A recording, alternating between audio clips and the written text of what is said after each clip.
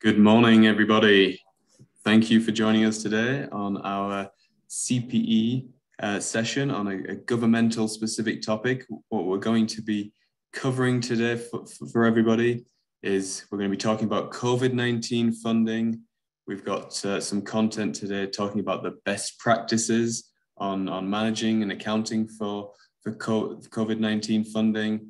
We'll talk about the accounting treatment, how it should be accounted for. And we're also going to talk a lot about single audit implications of receiving COVID-19 funding. So it's going to be an interesting session today. It's obviously been a very hot topic for the past couple of years now, the COVID-19 funding. So really, it's been complicated, a lot to learn, and we're going to hopefully cover it pretty thoroughly here today for you. This is going to be a 2 hour session, two CPE hours being earned from this session. You need to be logged in on your own unique login to get the credit for the CPE. So please, if you're here for the CPE credits, make sure you're logged in with your own unique link.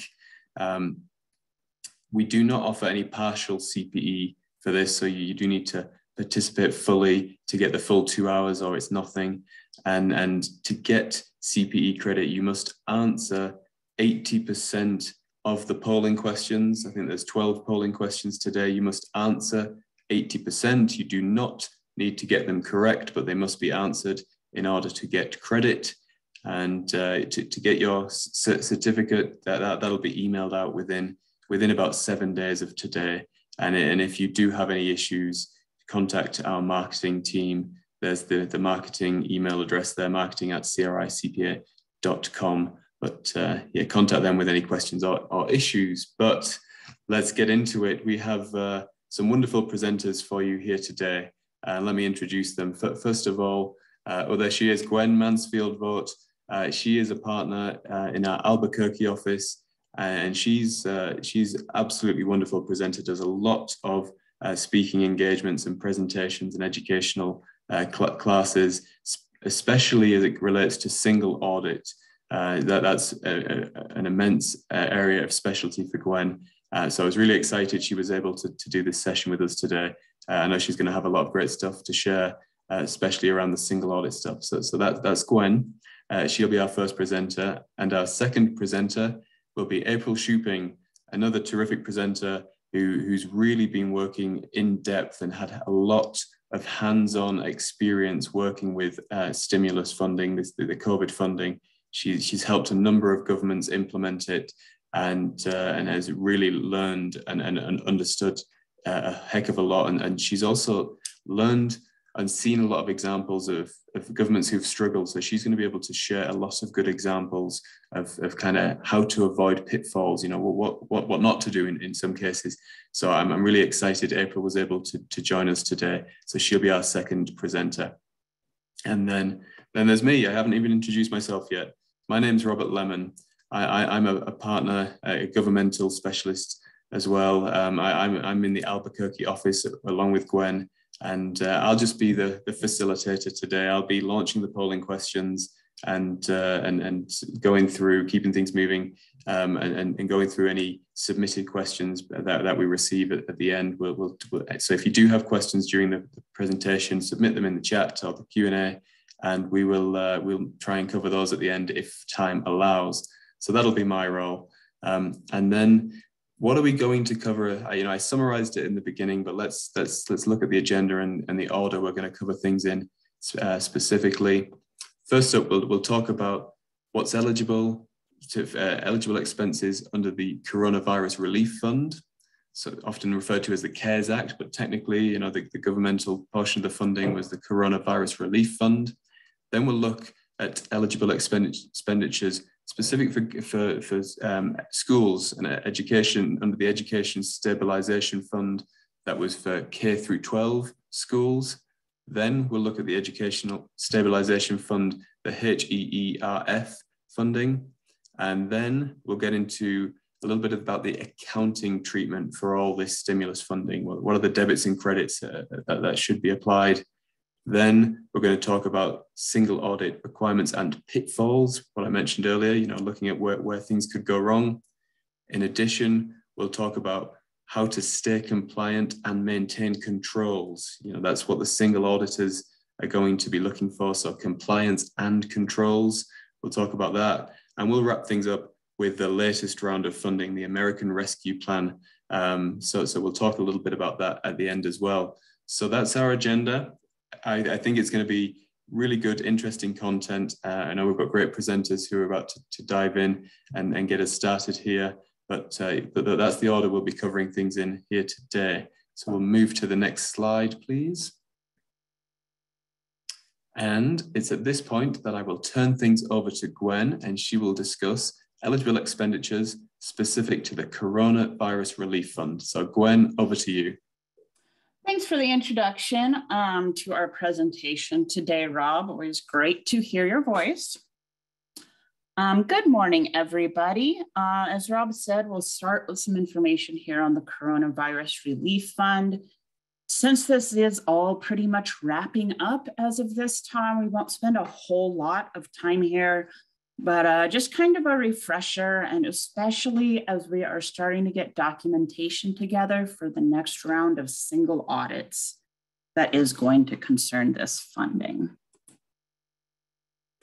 Okay, so a few basics here. As Rob said earlier, this was a big part of the CARES Act back in the spring of 2020.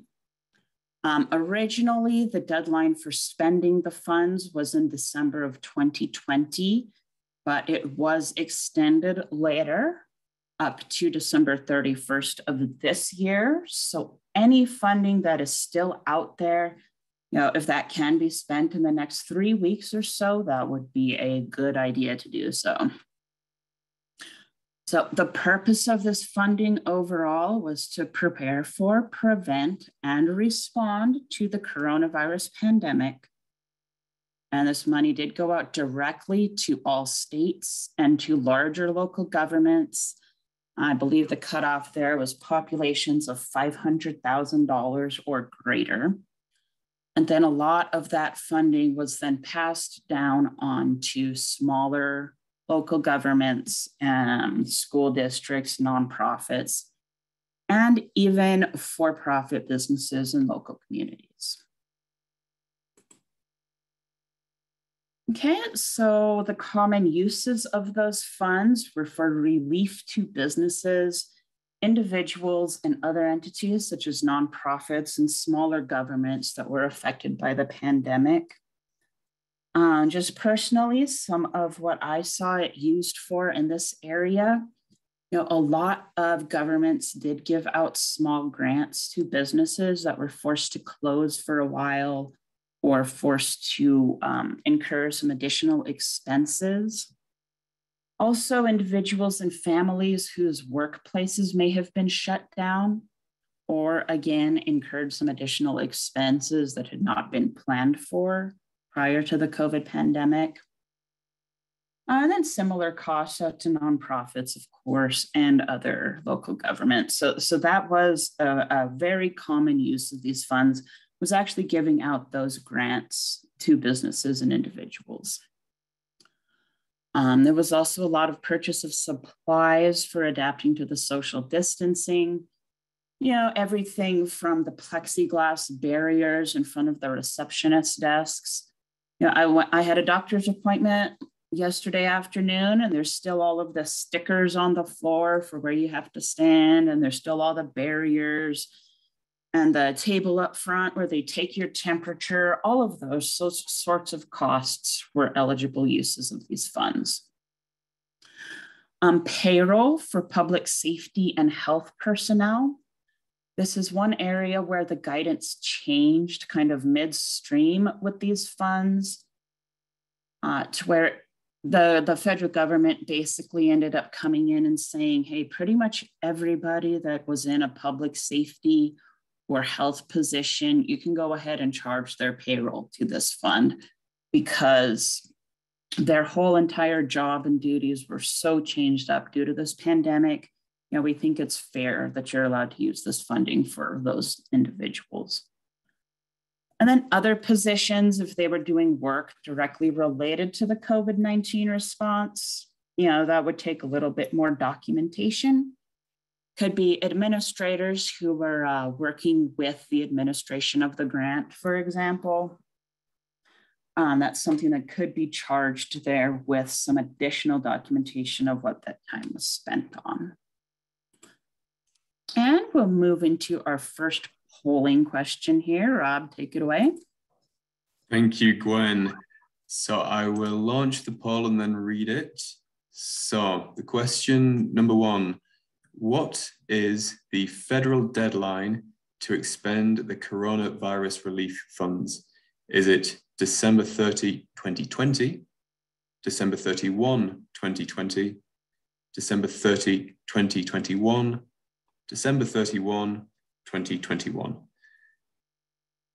Excellent. I'm going to give everybody a few moments here, maybe 10 seconds or so to do try and get your answers in fairly quickly. Again, you do not need to get it correct to get credit. And whilst the last few answers are coming in, I'll just emphasize what Gwen said on that previous slide. The public safety payroll, that was a big relief for a lot of people struggling to spend their funding, and that enabled a lot of people to get to use a lot of their funds. So as Gwen said earlier, if you've got leftover funds that need to be spent in the next couple of weeks, and I'm giving away the polling question a little bit here, then that's often an area that quickly you can assign some of the funding to and get credit and charge some of that to the grant. So I'm going to close this poll in the next couple of seconds. So if you've got an answer, throw it in right now, or you will not get credit for this first question. And I'm going to end the poll.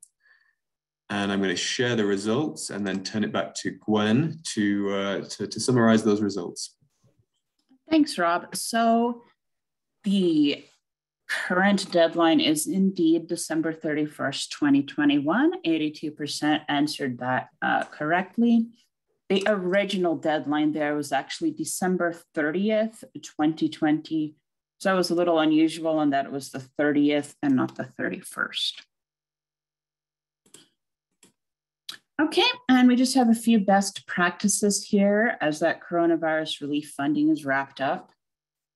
First, make sure that you're retaining supporting documentation for all expenses charged to the grant and, really to every grant in general. That does not necessarily mean paper, especially in today's environment. If that documentation is available electronically, then that is better in many ways. Monitoring of subrecipients. If there's any subrecipients out there that are currently wrapping up their projects, it would be a good step before the end of the year to go in there and make sure that any outstanding issues have been cleared up there. If there's any reports or requests that need to be reviewed, or, if maybe they have some of their budget that hasn't been spent yet, make sure to reach out and see if that's going to be spent or if that can be kind of quickly repurposed to something else.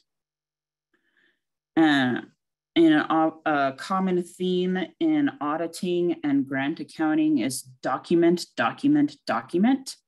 Make sure that all of the documentation of reviews, reconciliations, monitoring, and any other control activities performed for those funds is retained. That will become an important part of the information provided to the auditors when the time comes for that. And here's our second polling question, kind of coming in here fast at you. Thank you, Gwen. So I'm going to launch this one and read it. It asks, which of the following is an allowable use of coronavirus relief funds? Is it relief to businesses affected by the pandemic, supplies for adapting to social distancing, payroll for public safety personnel, payroll for other positions directly related to COVID-19 response, or is it all of the above? I'm going to be give a little bit less time on this one. I think this is quite an easy one, and we need to keep things moving. So just another few seconds here. Please get your answers in to get your credit. I can see we've got most of the answers in, so last 5 seconds now. Okay, last chance, everyone. I'm going to end the poll. And I will share the results. Gwen, do you want to summarize those results? Well, pretty much everybody answered all of the above, and that is correct. So good job, everybody. All right, so we're moving into discussion of the second program we'll be tackling today. This is the Education Stabilization Fund as it applied to K-12 schools. This was mostly awarded out in the GEAR and the ESSER programs. This was first awarded in the CARES Act as well. GEAR was the governor's emergency education relief, and ESSER was, I believe, the elementary and secondary schools emergency relief, something like that. That GEAR money was awarded through governor's offices, who then passed it out to educational agencies in the states. And the ESSER went directly through the state educational agencies, as much of the normal educational funding does, such as Title I and IDEA B, and all of the other programs. Then the CRRSA from December of 2020 moved some funds out into a separate program for private schools. Prior to that, so in the portion that was awarded in the CARES Act, the funds for private schools were included in the other programs, and they had to be separately allocated out for expenses that private schools had incurred. But from December 2020 onward, that was a separate funding stream entirely.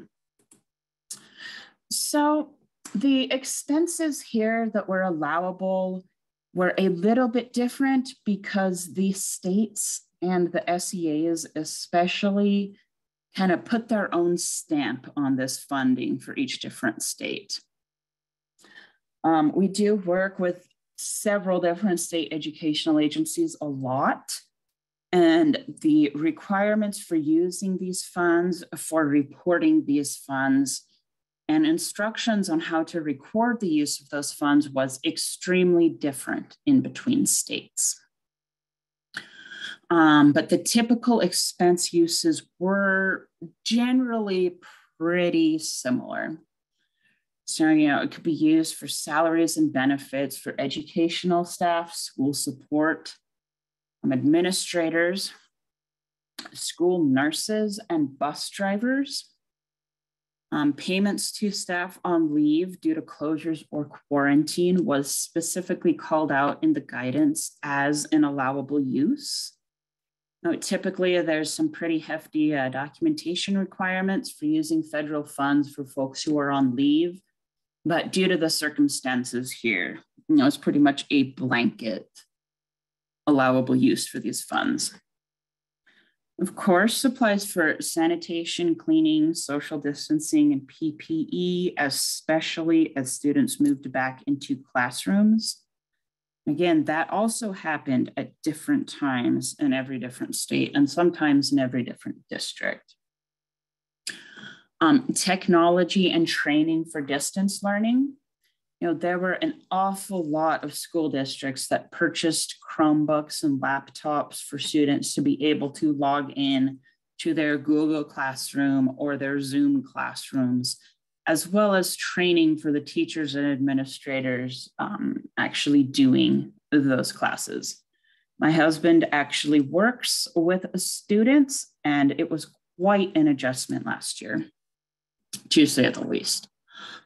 Upgrades to HVAC and similar systems, improving ventilation. A lot of classrooms get stuffy. And in the pandemic, you didn't really want all of that recirculated air just kind of hanging out in there. So HVAC systems were an allowable use, as well as just general ventilation improvements. And as I mentioned before, under ESSER 1, funds to private schools for similar expenses were also awarded. On some best practices here as it relates to payroll. Now, the time and effort requirements that apply to federal programs such as Title I are extended to apply to the Education Stabilization Fund at school districts. So that does mean that time and effort records need to be maintained for staff as per usual. And then, if the state agency does allow reclassification of some of those personnel's costs to be used out of the Educational Stabilization Fund instead of their normal funding source, then that should be sufficient documentation there.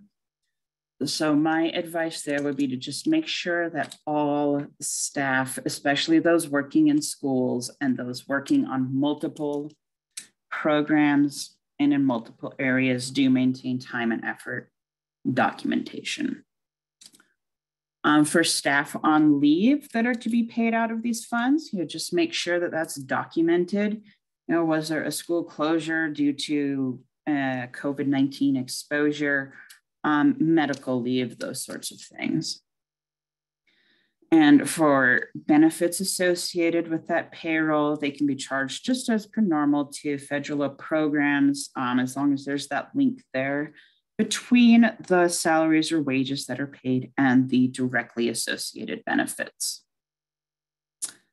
Now, for non-payroll costs, again, make sure that there's that supporting documentation, and that does include the nexus to the COVID response.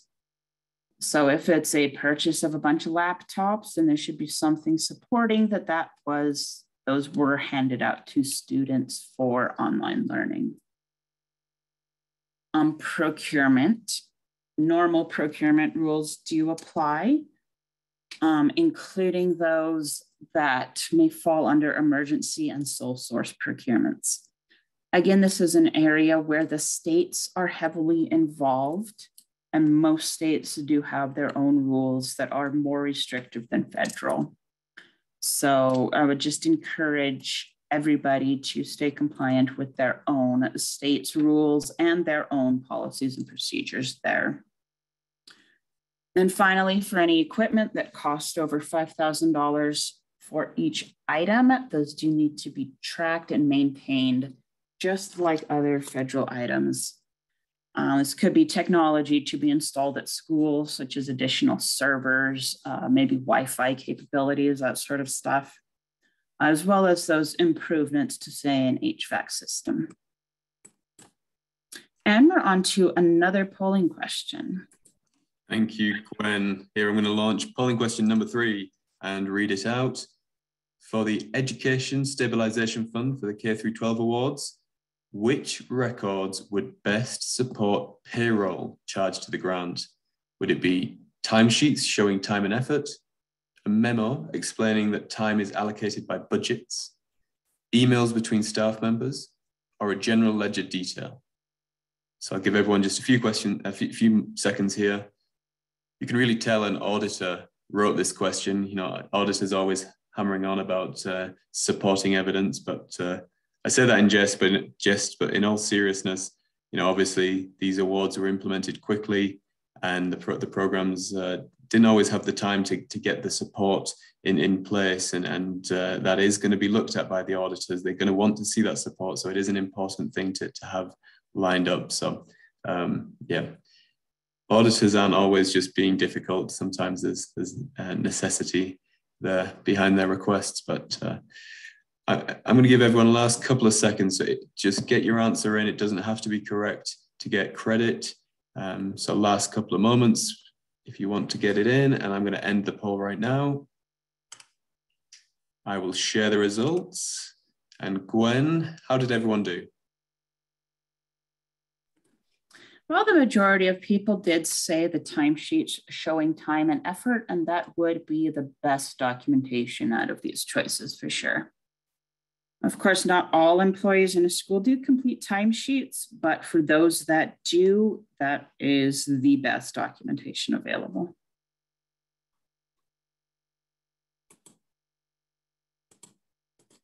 All right, our next section here is still in the education realm, but it is the portion that went out to colleges and universities, HEERF or HERF.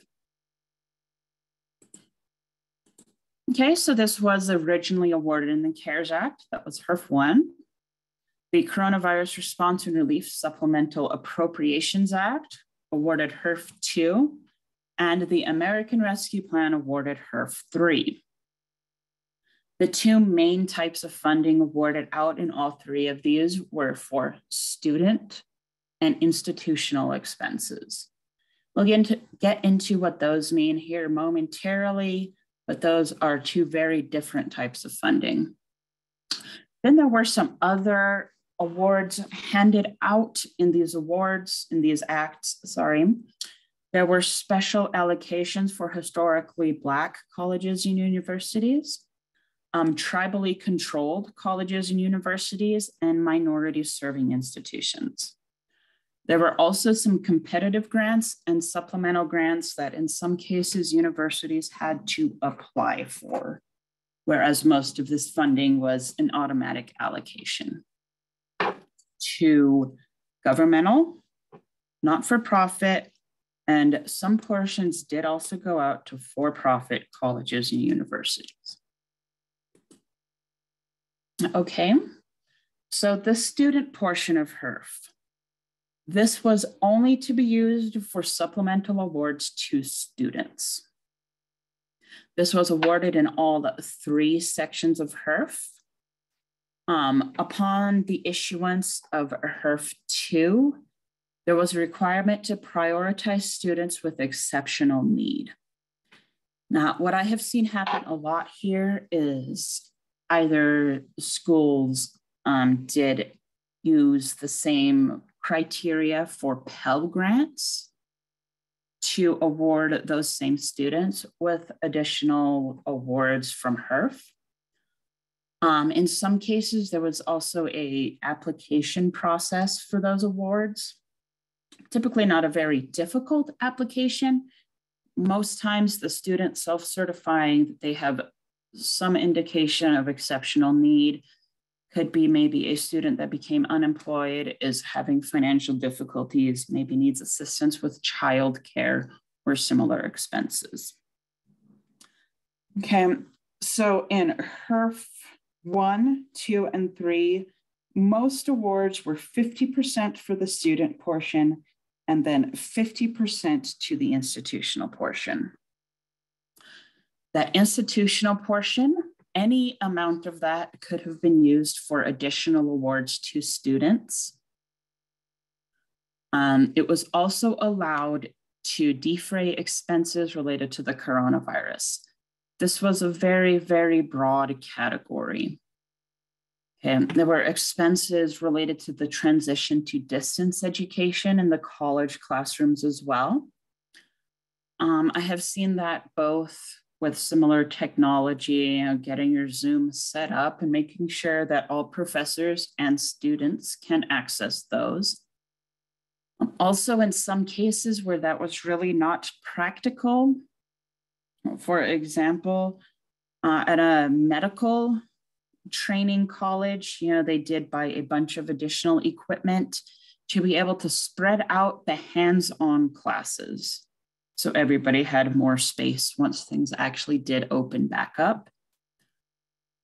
Payroll was charged in a lot of cases. And then one of the other complications here with HERF is that both HERF 2 and HERF 3 changed the requirements somewhat.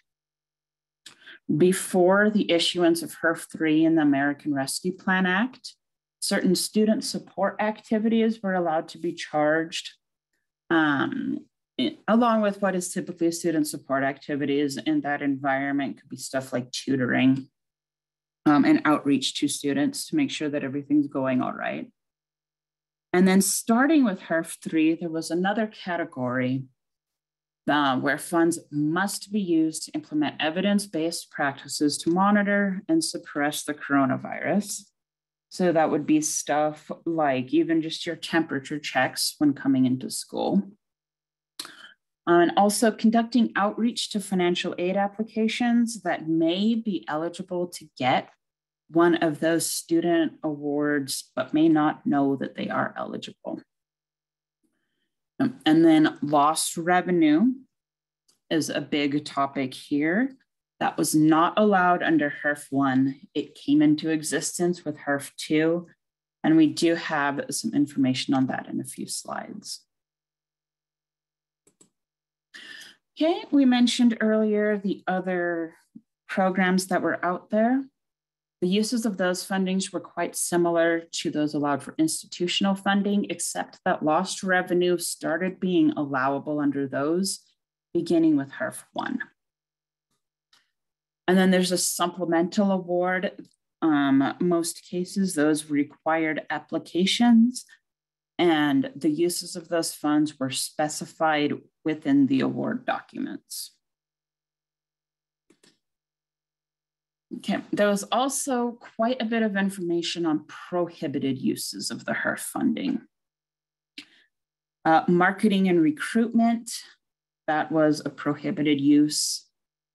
Endowments, certain capital outlays, the salaries and compensation for your most senior and executive employees.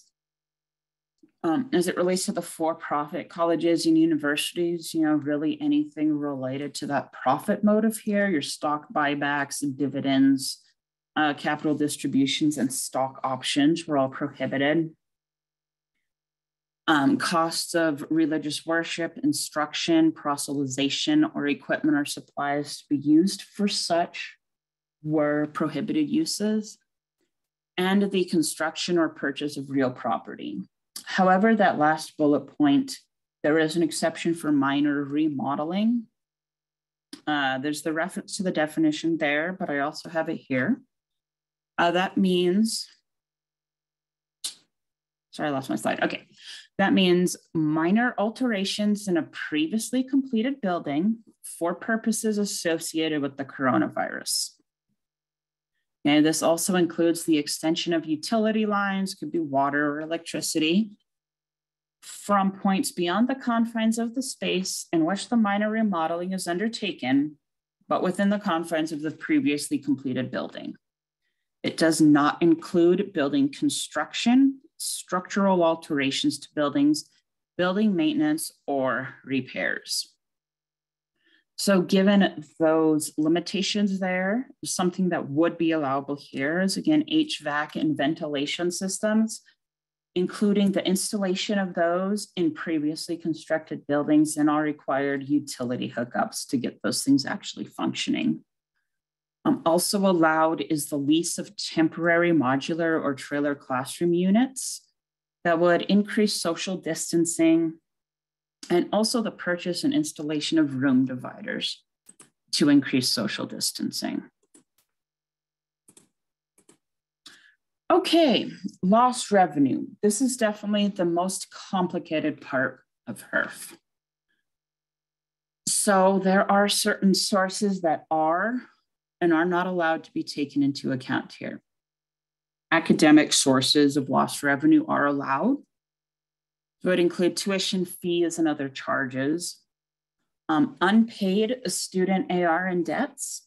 I have seen several cases where HERF money was used to kind of repay the college and wipe out student debt. And lost revenue related to room and board is allowable. Any lost revenue that's directly related to enrollment declines that were caused by COVID-19.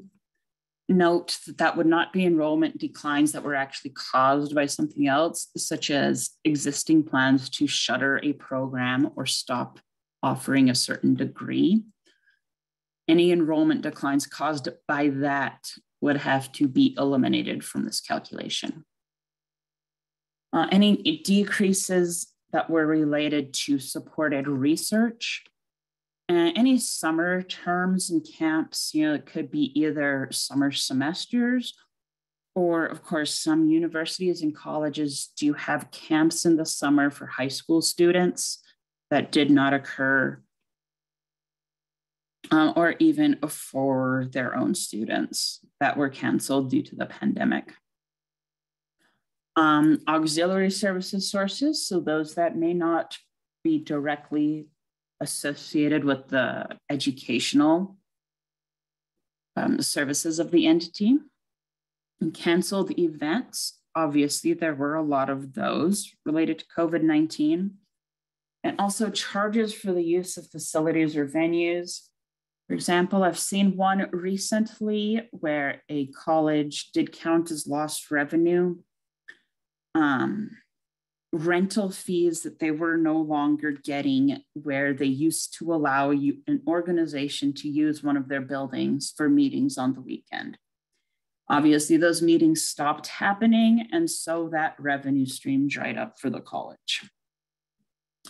Other revenue streams that were affected, food services, dormitory services beyond just the room and board, childcare services if those centers had to close, bookstore costs and fees on parking, leases and royalties, and really just a broad category of other operating revenue.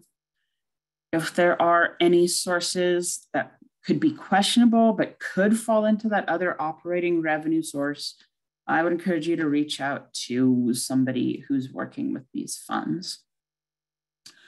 There are some non-reimbursable sources that are specifically laid out in the guidance as well. Capital funds associated with athletic facilities. Note that this is not the same as admission to athletic events, for example. But say if the school expected to be awarded some capital funds to expand a stadium, and after COVID, that award did not happen, that is not an allowable lost revenue use. And the funds for acquisition of real property, if bonds were expected to be issued, but then were not, and those bonds were for acquisition of real property, that's not a lost revenue for purposes of this funding. Contributions and donations, decreases in that cannot be used in this calculation. Any decreases related to marketing or recruitment activities, revenues related to sectarian instruction or religious worship, alcohol sales, and investment income. So how does this actually work? So in gathering the information to perform this calculation, the revenue reductions that are to be used must be related to COVID-19. As I mentioned, if there were changes that were planned prior to March of 2020, any resulting lost revenues from those would not be allowed in the calculation. Lost revenue is charged to the grant at the end of the period used to estimate lost revenue. I believe that April will be going into the accounting treatment of lost revenue in a little bit more depth later. But just be aware that this will show up on your CFA as of a specific date, and it is not associated with specific costs. So it's not like you're going through and picking out costs to charge to this grant. You're really just recording the lost revenue and recording revenue to make up for that lost revenue as part of the HERF program. And one more important thing to note is you cannot double dip with these funds. Any institutions that may have received the Provider Relief Fund and had lost revenues to be charged against that, then you cannot also use those same lost revenues for HERF purposes. And then there is this item about not including any refunds previously provided to students. An example here.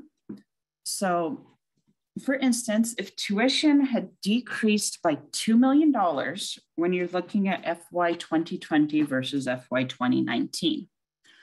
However, HERF 1 used $500,000 to actually make refunds to students, and that $500,000 made up some of that $2 million, then the allowable decrease in tuition to be used for the lost revenue calculation would be 1.5 million, not 2 million.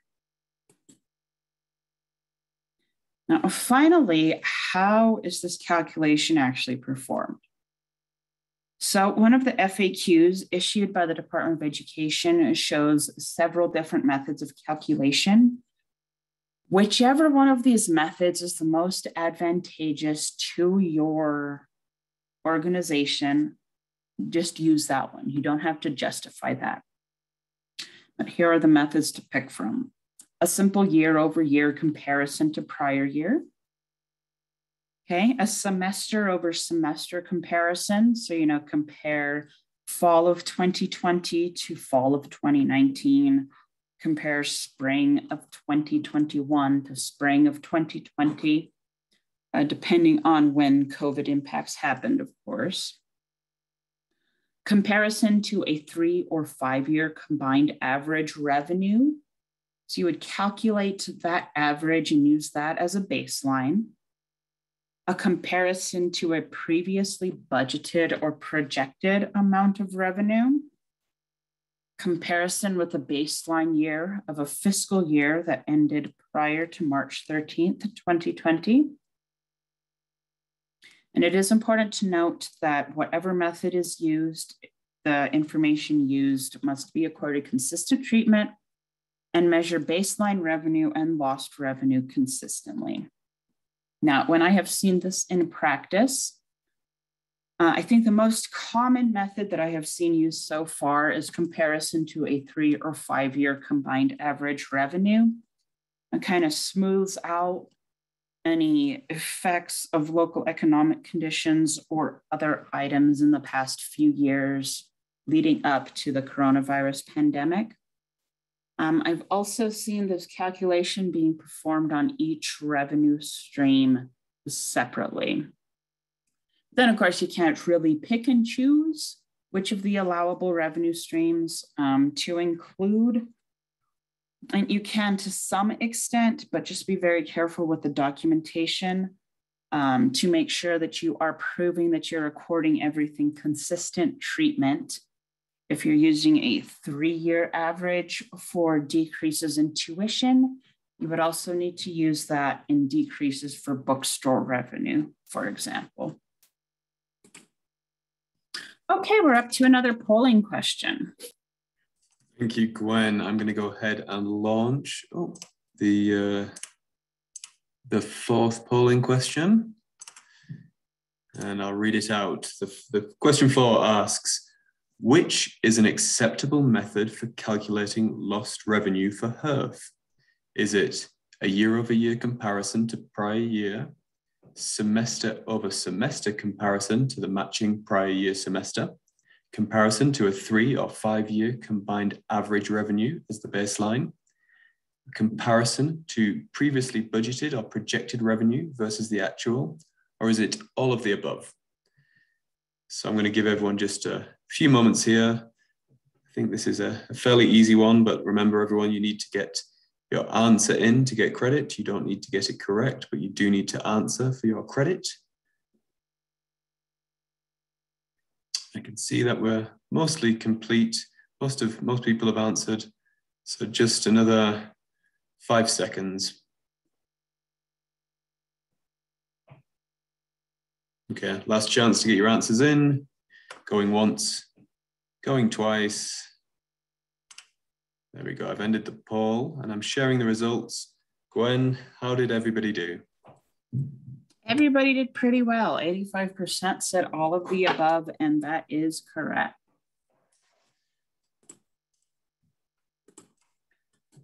Okay, so we do have some best practices here to finish up our section on the HERF. For student payments, starting with HERF 2 and 3, does need to be documented which students have exceptional need. As I stated before, Pell Grant recipients is kind of a common shorthand to determine who has exceptional need, but other criteria may also be used. Just make sure that that policy is updated and is also publicly posted. Information related to the payments actually made to students is also required to be periodically posted to the institution's website. For lost revenue, make sure that you have documentation supporting all inputs used to that calculation. Could include budgets, projections, and the underlying data. Once that calculation is prepared, make sure that review of that calculation is documented. This could also include, say, presentation to the board of directors or similar governing body. And again, make sure that all supporting documentation has also been reviewed as part of this calculation. I would also highly suggest preparation of a memo that explains the rationale, the calculation, the methodology used, and the assumptions made. As part of that memo, I would also focus on the concept of reperformability. Now, this is often more of an auditor side concept than an auditee side concept. But that means it is important to consider when it comes to preparing for your audit. In a case like this, where we are dealing with multiple reports that have been pulled from software, for example, you need to make sure that somebody else coming behind you could re-pull the reports used in that calculation, could find those same numbers, and could come up with the same conclusion given the same inputs. So that could be as simple as making sure that the reports that you've pulled from the system are named like they are when they come out of the system, or that you have documented instructions and process on how to get to that information. Okay, next we're coming up to April's section, starting with accounting treatments. So April, go ahead and take it away. Great, thank you, Gwen. That was absolutely interesting information. Thanks for sharing it with us.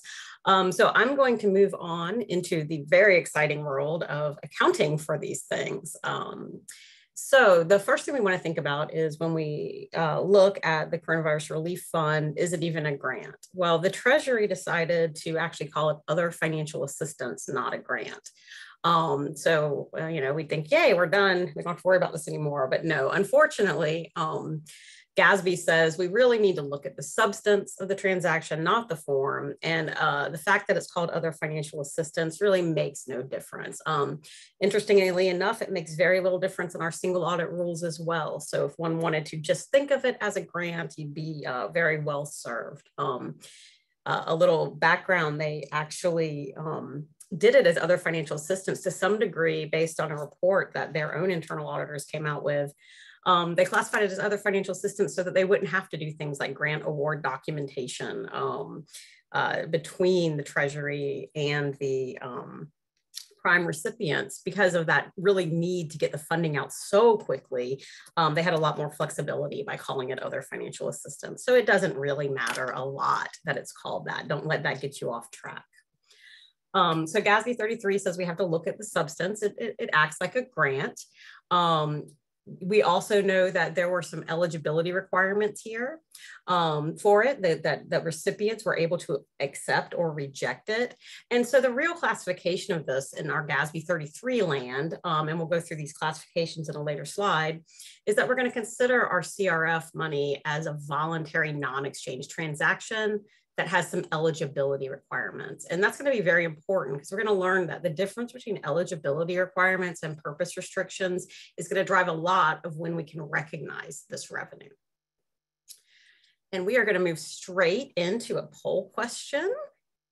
Thank you, April. Polling question number 5. Let me launch that here. And question 5 asks, Coronavirus Relief Fund is properly treated as, is it other financial assistance, a voluntary non-exchange transaction, Is it free money without restrictions? That would be nice. Or is it both A and B? So a little bit of a tricky one here, April. You've thrown everybody, but let's see how people do. Yes, as Rob and I think one of our other partners like to point out, I actually teach a couple of college classes on governmental accounting. And so they say I'm a very hard question writer because of being a college teacher, college professor. You certainly are. You certainly are. But we're getting some good responses here. I can see the results coming in. And we're just going to give everyone 5 more seconds. So get your answers in to get your credit. And remember, you don't have to get it right. So just answer a question. Well said, well said. So going once, going twice. I'm going to end the poll and I'm going to share the results. April, how did everyone do? Yeah, so pretty well. The answer is A and B. It is technically other financial assistance, and it is also a voluntary non-exchange transaction. I'm glad I see that. I think we only had one person who maybe was a super funny person who picked C, free money without restrictions. So yes, let's not treat it that way. But yes, it is. We want to really think about this as a voluntary non-exchange transaction. All right. And so why does that matter? Well, GASB 33 is what really drives how we're going to recognize grant revenue in local governments. And it gives us a list of 4 different types of transactions when we're looking at non-exchange. So if you recall back in your Government 101, an exchange transaction is one where you're really exchanging goods or services for something of equal value, right? You're selling utilities, electric service to a customer. Someone's paying you money to come and swim in your pool as a government, not personally probably. And that's going to be your exchange transaction. Well, GASB 33 talks a lot about non-exchange, and non-exchange transactions are the type of revenues that governments primarily get, where the money is coming in, but the person paying is not necessarily getting something of equal value in exchange. And so some of the ones that we have are a derived tax revenue. So that's when someone has to basically pay a tax that's derived on another transaction. So I have a sales tax. If I decide I want to buy a new car, I am going to, on that transaction, have to pay some percentage that's derived from the cost of the transaction as a tax. Okay, so this is clearly not that. Then we have the imposed non-exchange revenues. They're not transactional based. They're still tax kind of things, but it's not as based on a transaction. And so you have property tax is your classic example of that. Whether you buy or sell your house in the year, it doesn't matter.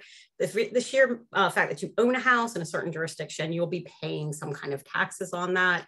And it's imposed. You don't have a choice. Generally, if you want to keep your house, you have to pay the tax. So again, not any of this funding doesn't apply to that. And then we come down to these bottom 2. The bottom 2 have very specific accounting guidance for them that is really covers both of them. Now, government mandated non-exchange transaction is basically when you get a higher level of government that says, hey, we really want you to do this program. We're going to give you the money and you don't have a choice. A lot of school districts get this kind of money from their states that they may not have a choice about whether they want to offer Title I. They don't have they don't get a choice. You're going to give you the money. We're giving it to you. It's non-exchange, but it's not one that you can choose to take or leave. You must accept it. Your higher level of government requires it. Same accounting for that as this last bucket, the voluntary non-exchange transaction, which is where CRF falls. And that's where most of your grants and donations are going to fall. And so it's a non-exchange. When the federal government gave this money out to states and the large primary recipients, they didn't, nothing had to be given back to them in exchange value. It's a non-exchange transaction and it's voluntary. The governments could choose to not spend the money. They could choose to return the money or just not even accept it from the federal government or any kind of subrecipient relationship they may have had. And so when we talked about how is it classified, that's what drives it to be this voluntary non-exchange transaction, which is now how we can continue to go forward and see how do I actually account for that. Now I know what it is, how am I going to account for it? Okay, so when we're in the voluntary non-exchange transaction category, GASB gives us a lot of guidance on how we can account for it. Some more things we're going to need to know once we know what it is. is we're going to have to understand that we already talked a little bit about, Gwen gave us some detail on how the money can be spent, that the Treasury came in and said, this is how you can spend it and how you can't spend it. If you're a subrecipient, you may have gotten additional restrictions placed by the state or your higher level of local government who shared the funds with you.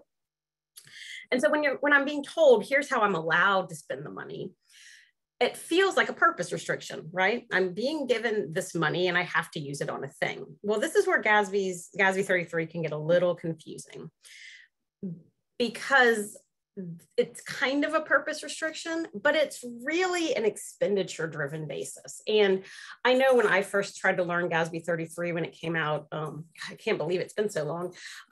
This one really drove me nuts. And I understanding how is that not a purpose restriction when you're telling me what I'm allowed to spend it on.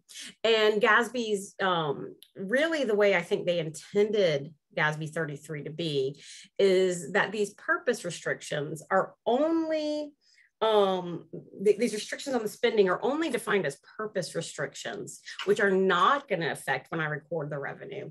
When it's some kind of entitlement grant, I'm being given the money. It's not based on how much I spend. So if you think FTE money that a school gets from the state, I'm being given the money. I have some restrictions on how I can spend it, but I'm not getting it based on specific spending, right? It's not an expenditure-driven grant. The basis of the grant is that I'm getting this money based on some other metric, and entitlement grants are your most common ones.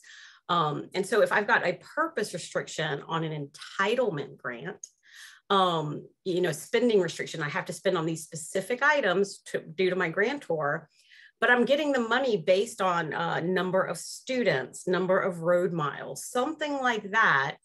That's going to be a purpose restriction, and it is not going to actually impact when I recognize the revenue for my non-exchange transaction.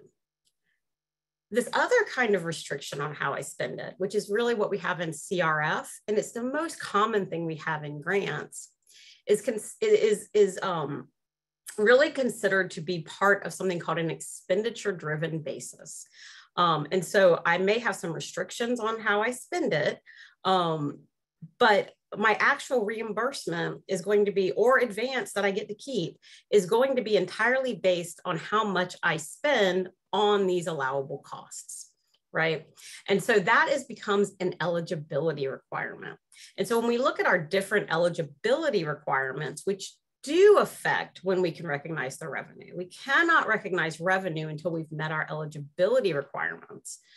We've got things like the characteristics of the recipient. If you have to be a local government with population of under 100,000 people, well, you really need that to be able to do this. Gwen, can you go back a slide, please? Thank you.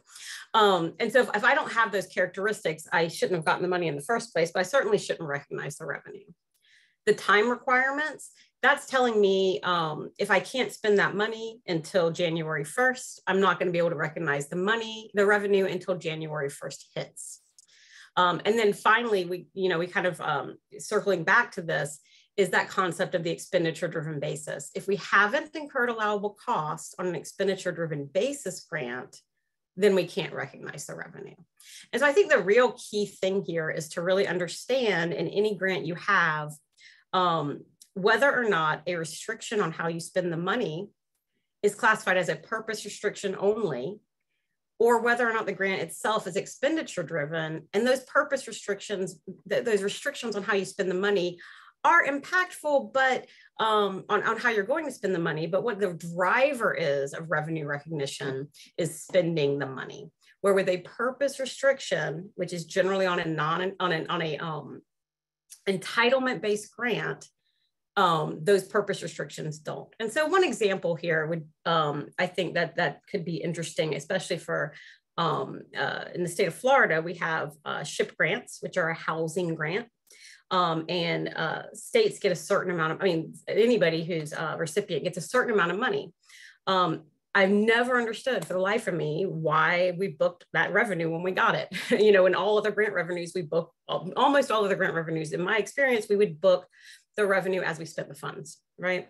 And it's because it's considered entitlement by the state of Florida. And I'm sure every other state has got different specifics in how they define the grants. But if I were to have a grant that were not an entitlement, same exact rules, same exact everything else, this grant is based on your population and you get a certain number of dollars per people in your city, versus this grant is based on your proposed spending, right? Everything else about the grant can be the same. Your revenue recognition can be entirely different. If it's only a purpose restriction and not an expenditure-driven grant, you can recognize the revenue when those other eligibility requirements are met and you've received the funds. If it is a expenditure-driven grant, you really have to spend the funds as an eligibility requirement before you recognize the revenue. And I know it can be really easy to get tangled up in this, which is why I think I'm spending so much time explaining this slide, because at least for my slow self, it definitely was somewhere where I got twisted around a lot. This was probably the part of GASB 33 that took me the longest to really figure out. Okay, thanks, Gwen. All right, so when do I get to recognize my revenue? In general, when we're looking at those bottom two categories in GASB 33, government mandate and involuntary non-exchange. I always, I tell this to my governmental accounting classes, cash is cash. When you get the cash, you have to book it. You have to book the cash as cash. So you book the asset, either cash or receivable, when one of the two things happen. And it is, we have received the resources. So if we get cash, we're certainly going to book cash. There's our debit. Or we can go ahead and book a receivable if all applicable eligibility requirements are met. And remember, for an expenditure-driven grant, one of those eligibility requirements is that you spent the funds. So if you've spent the funds, or if you've gotten the money in, you can go ahead and book your debit, book your cash or your receivable, depending on which is met. Now, on the revenue side, we have to have met all of our applicable eligibility requirements. And again, for a expenditure-driven grant, where your reimbursement or the amount of the advance you're allowed to keep is determined by how much you spend on eligible things, that is one of your eligibility requirements. And so basically you're going to recognize that revenue as you spend the funds, as long as the other eligibility requirements are met, including timing and any other contingencies they put on there. One tricky part here is to, if it is an actual reimbursement grant where they're going to pay you after you do a draw, and there are parts of the CRF that came in as a reimbursement, even for prime recipients. If you received it through your state or through a higher level of local government as a subrecipient, in almost all cases, there was some portion that was a reimbursement and not an advance. So if you're getting this on a reimbursement basis, you also have to look at when the funds eventually come in. And make sure it's within your period of availability, because if it's not available, received within 60 days or 90, whatever your definition of availability is in your entity, then in our modified accrual funds, we're not going to be able to book that revenue until the next fiscal year. So, and we'll have a reconciling item between our government-wide and our governmental fund financials. And so we want to book that revenue in the modified accrual fund statements when we've met all the applicable eligibility requirements, including spending the funds on an allowable cost and the resources are available. For our government-wide statements, we don't worry about availability. So this is just really kind of hitting that again. We recognize the revenues and the receivables, if it's a reimbursement base, as allowable costs once we've spent them, right? Once we've actually spent the funds. And we can't qualify as eligible. It's an eligibility requirement to spend the funds on allowable costs. And so we wonder, how is CRF? Is this an entitlement grant? Is this a reimbursement grant, right? I think when we first started getting these funds in, nobody really knew exactly how we would do this, because it felt a little entitlement-y, like, hey, we're going to give you a certain amount. And it's not, you didn't actually say that here's my plans on what I'm going to spend, and this is what I would like to get. It was just kind of allocated out, both by the prime, to the prime recipients from the federal government and to the subrecipients by most states.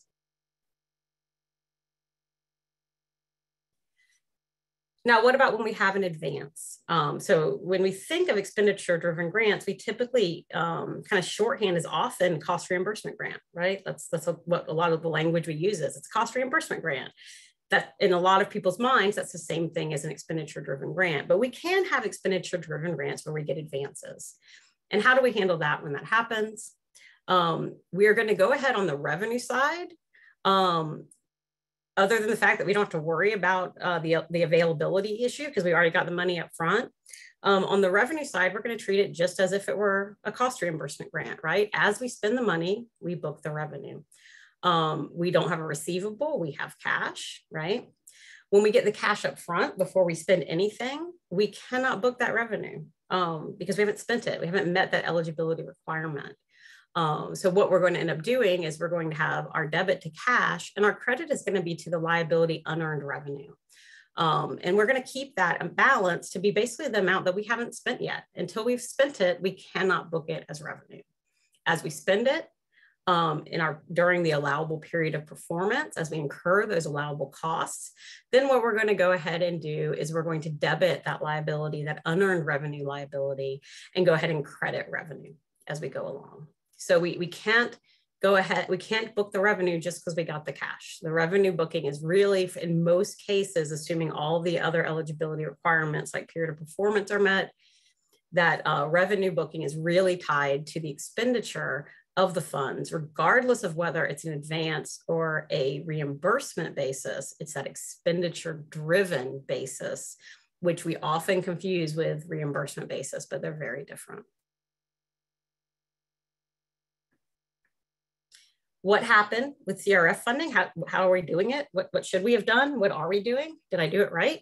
In a lot of cases, phase 1 and phase 2 funding was provided as an advance.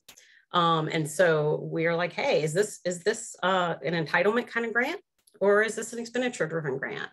Well, what we got from the Treasury, for any of you with experience with this, we didn't get much. It was pretty vague, some Q&As. The statutory language was, the legislative language was incredibly limited. So GASB actually saved the day, came in on their little horse and said, no, we understand there's not enough guidance here, so we are gonna help. And so GASB's put out a technical bulletin, 2020-1, and it said, it clarified, it said, yeah, we have decreed, we as the GASB have decreed, this is not an entitlement grant. This is a expenditure-driven grant where that incurrence of the eligible expenditures is an eligibility requirement, not a purpose requirement. And so GASB came in, clarified it, and said, yeah, we know this one's weird. So, we don't usually do this, but this one's real weird. So we're gonna go ahead and tell you. So everybody does it the same, and we don't have to reinvent the wheel for every financial statement user and auditor. This is not an entitlement grant. This is a expenditure-driven grant, regardless of whether you're getting an advance or a cost reimbursement. And so we follow that guidance we just talked about, that when I get the advance, until I spend it, it's going to be a liability of unearned revenue. As I spend the money down, as long as all other eligibility requirements are met, then I can book my revenue and reduce that unearned revenue liability. So hopefully that kind of makes sense. It's GASB 33 in general, and then clarified down to how are we doing it for CRF accounting. On a reimbursement basis, it's very similar, and really basically how you would do most of your grants in most cases. If you're getting it on a reimbursement basis, it doesn't really change that revenue recognition except for the period of availability, because you may not get your reimbursement within your window of availability. But as I make my eligible expenditures up to the amount awarded, I can go ahead and book a receivable with an offsetting revenue. And then I may have to have a deferred inflow if my period of availability is not met for the eventual reimbursement of the funds. And we move to a poll question. Thank you, April. We've actually got 2 polling questions here coming back to back. So here's the first one being launched right now. This one asks, CRF funds should be reported as revenue in the government-wide statements when is it received but not spent, received and expended, the award is made from the grantor, or is it all of the above? You've been a little bit tricky again, April, with these questions, throwing a tricky all of the above option in there. That's classic April. So we've got a few more people still to answer. So 10 more seconds here. Let's try and get these answers in and keep moving. Try not to get tricked by April's options. Last couple of seconds, get your answers in to get your CPE credit. Going once, going twice. Okay, I'm going to end it there. And I'm going to share the results, April, before we do the next question. How did everyone do? Pretty well. So 55% of you said received and expended, and that is correct. We cannot recognize that revenue as a expenditure-driven grant, which GASB told us it is. We can't recognize it just when we receive it, but we haven't spent it yet.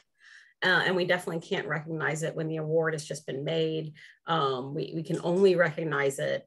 Really, it's tied to the expenditure as an expenditure-driven grant, regardless of whether we get it as an advance or cost reimbursement. I liked your trick there, you know, all of the above is going to draw people's attention, but that wasn't the case that time. So here's the next question, number 7. This one asks, availability of the funding impacts revenue recognition. Is it in the government-wide statements, in the governmental fund statements, in the proprietary fund statements, or is it none of the above? So give everyone a few moments here. This is a tricky one as well. Let's see what everyone thinks.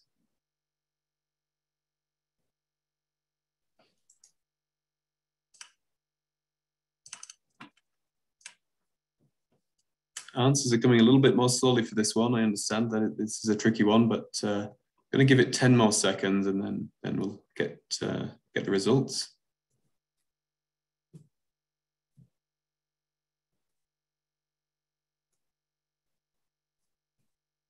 Okay, last couple of moments to get your answers in, to get your credit. Going once. Going twice. Okay, I'm going to end the poll there and share the results. April, how did everybody do? Oh, we had it all over the place for this one, but barely squeaking out a win was the correct answer in the governmental fund statements. So yes, availability only impacts revenue recognition in our governmental fund statements. It's a modified accrual concept. All right, moving on. If I've given my money, got my CRF money, and I'm passing it through to another entity, I'm passing it down. I'm not giving it directly to an individual. I'm not spending it directly. I'm passing it on. I've got to figure out if that entity is a subrecipient. Now we're going to hit it a few times here. If we have a subrecipient, now if you have given the money to someone who is properly classified as a subrecipient, you have now triggered a subrecipient monitoring compliance requirement. And so it's very important to know whether you're giving this money to someone classified as a recipient or a vendor or a subrecipient. If I've given it to a subrecipient, that idea of when is my expense-driven eligibility requirement? When have I spent the funds? Is it when I spend the funds and give it, say, to a city under my county? Or is it when they use the money on something eligible?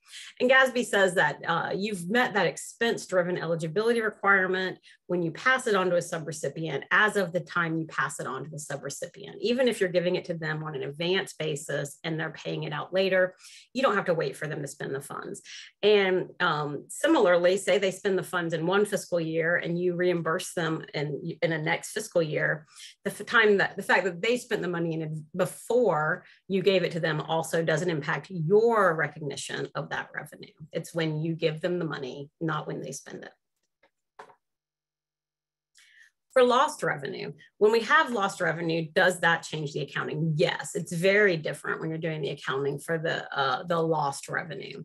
And so really, you're booking it whenever your other eligibility requirements are met. And so it's not tied to any specific expenditure. It's tied to the actions that resulted in the loss of revenue. So, you know, and if say you get it, a lost revenue in one fiscal year and you don't get awarded this till 2 fiscal years later, you know, obviously you're not going to reopen 2 fiscal years ago. You have to actually have been awarded the funds. That's another eligibility requirement. And so if you got the funds awarded and you had already lost that revenue, you're good to go with any of your eligibility requirements. When they're all met, you go ahead and recognize the revenue. It's not expenditure driven grant at that point.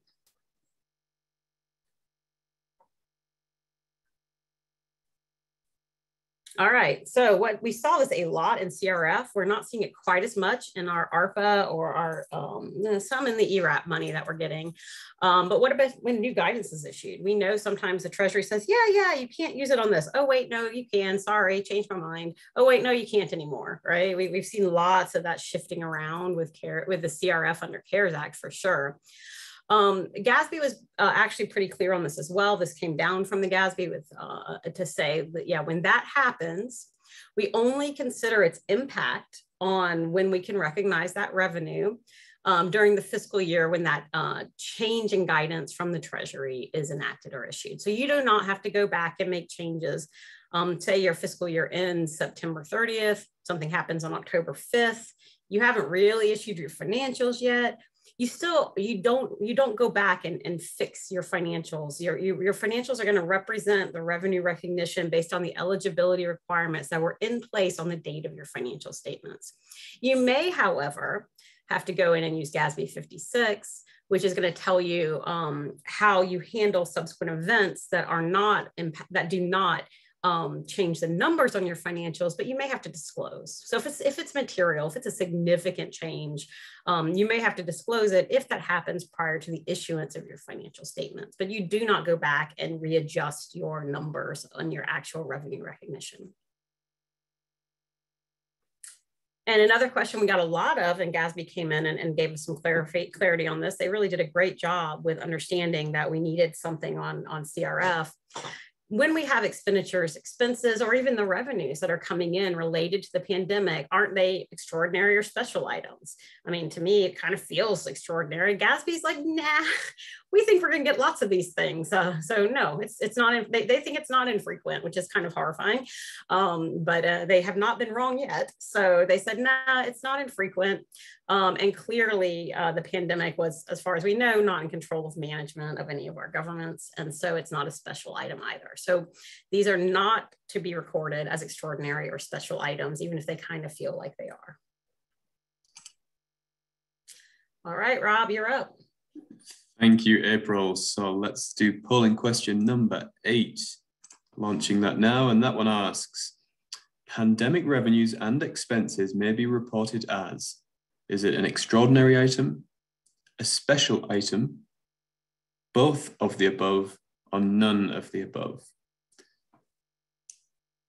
So hopefully everyone was tuned in to the last slide, and we should have good answers for this question.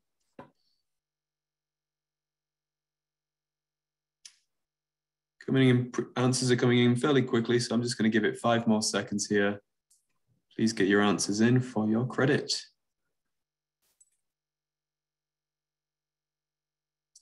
So wrapping up here, going once, going twice, ending the poll, and sharing the results. April, how did everyone do?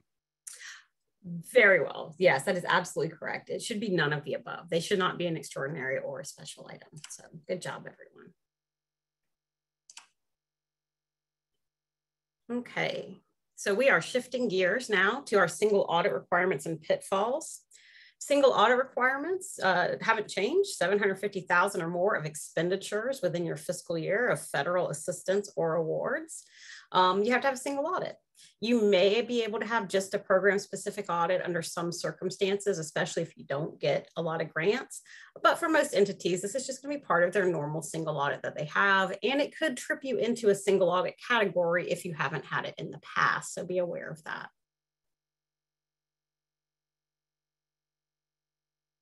Next slide. So what is a single audit? In a single audit, the federal government says, yeah, if you spent more than $750,000 of our money in assistance or awards in 1 year, you must have this done. It's going to include a financial statement audit. And you'll have to have a schedule of those federal awards and assistance. That's called a CFA in our vernacular. You're going to have that audit of your financial statements done under the yellow book rules, under government auditing standards, which is going to not just look to see if the numbers are right, but do you have good controls in place over those numbers, and are you in compliance with laws, rules, regulations, and grants? And then the actual single audit is under something called uniform guidance. It's going to be when your auditors are going to come in and look at one or more of your larger generally grants and really go do a deep dive into all the compliance requirements around that grant and your controls over those compliance requirements. So it's a pretty thorough look at, are you doing the right things with your grants, and do you have the controls in place to make sure of that? All right, poll question. We have lots of them. Thank you, April. Let me go ahead and launch polling question number 9. There we go, should be launched now. And that one reads, because CRF is other financial assistance and not a grant, it is not reported on the CFA. A single audit is not required for it. None of the above, I'm sorry, both of the above, or the last option is none of the above. So this one, I gave you the hint at the beginning, not recently, but let's see who was listening at the beginning. Yeah, this one's a memory test. So we've got pretty good responses coming in. So I'm going to go ahead and give it about 5 more seconds.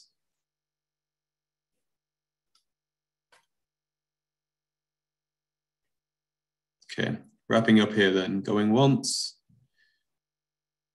going twice, and I'm ending the poll there.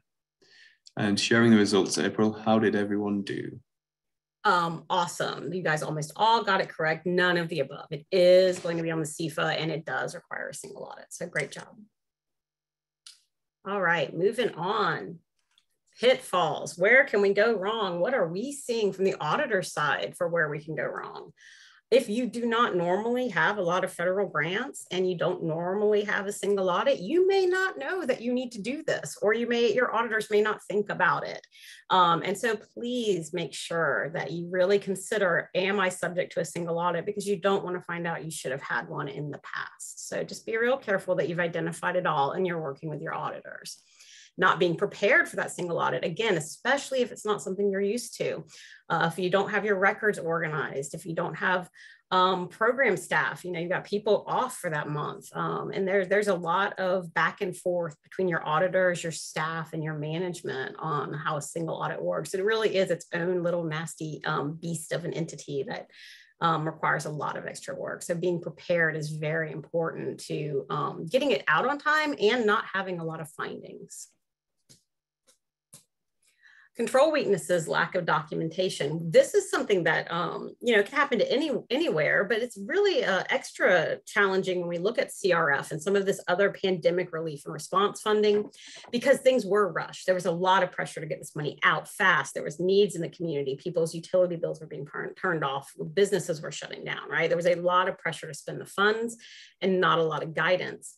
At the same time, you had many offices were shutting down and saying, go work from home, figure it out. People were out ill. People were on leave to take care of ill family members. And so your control processes may have changed dramatically. And did we get those controls documented? Are there emails saying that Susie can approve instead of Jennifer because Jennifer's in the hospital, right? How is that documented? Or was it like, we just have to get this money out the door? So we definitely had some unique challenges with this, with some of the pandemic funding. And then inconsistent document retention. Again, when we transitioned overnight to remote work, if your entity was used to moving paper around with stamps and hand initials and signatures, how did you handle that transition? And is it well documented? Did we transition to electronic records all of a sudden and not really think about how we were doing it with that focus on just getting the money out the door? And not only the records, but then those reviews of the records and the reconciliations. Maybe somebody did check it, but because it was electronic and not paper, there's no proof that they did. So we definitely saw some extra special challenges around this funding as it came out.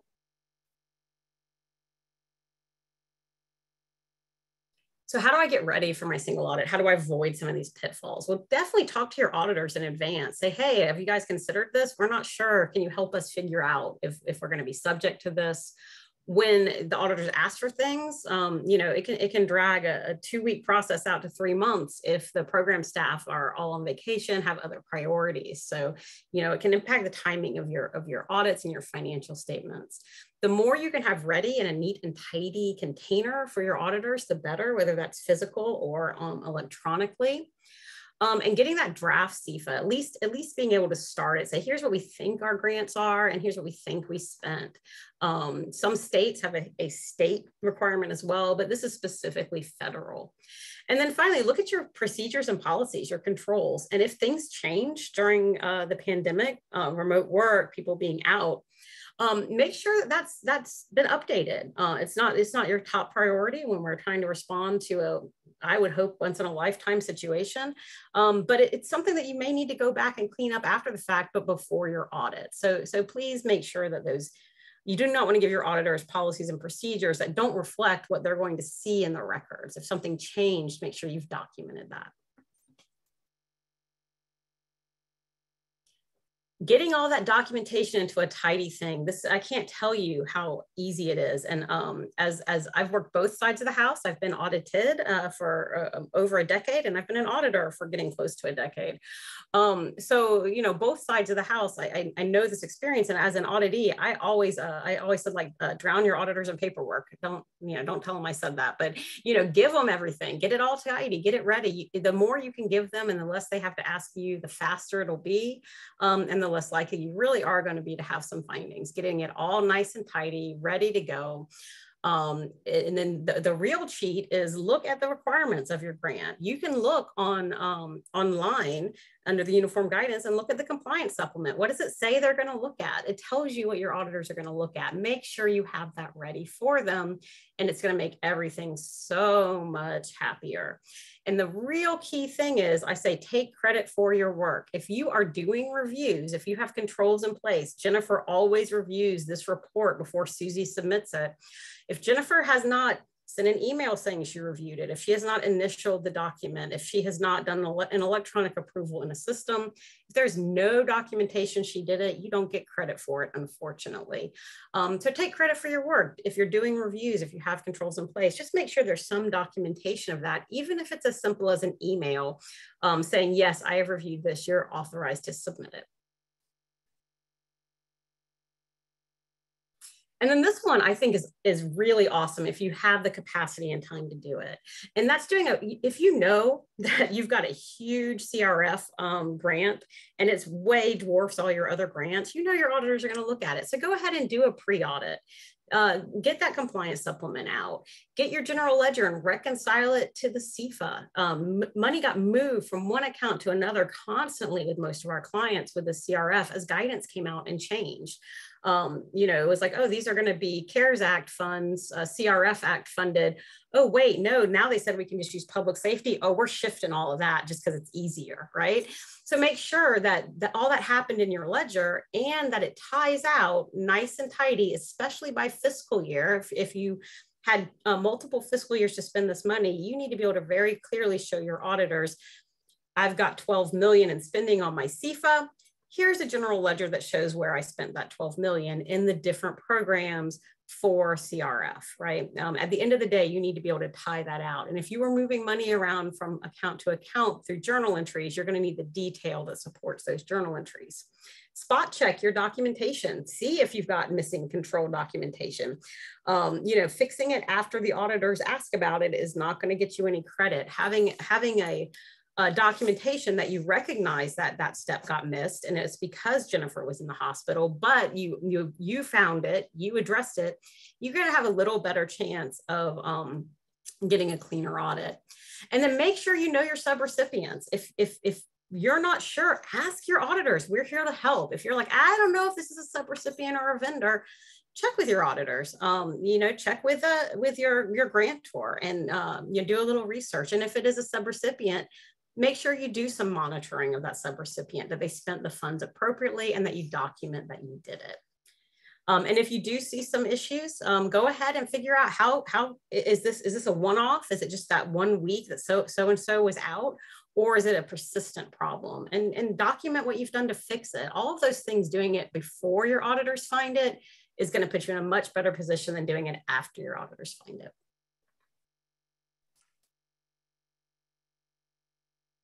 Poll question. Okay, thank you, April. I'm going to launch question 10 here.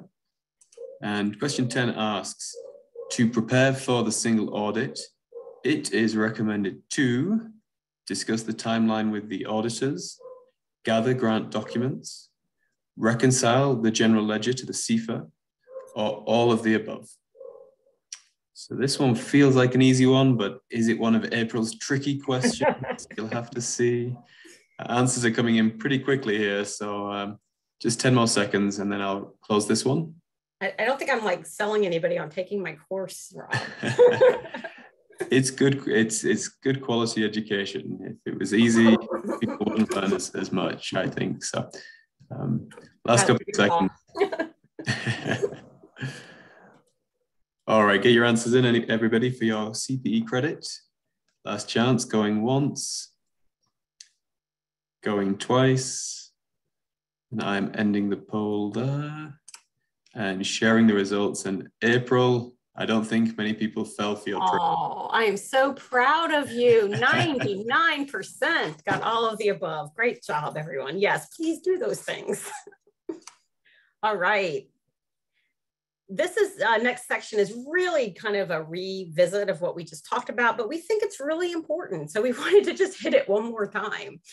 So staying compliant, how, we've talked about who needs a single audit, what are some pitfalls, what are our recommendations? Well, this is a little bit more of that recommendations. How do I stay compliant, and what kind of controls are important? This applies pretty much to all of your grants. It's a good thing to kind of think about.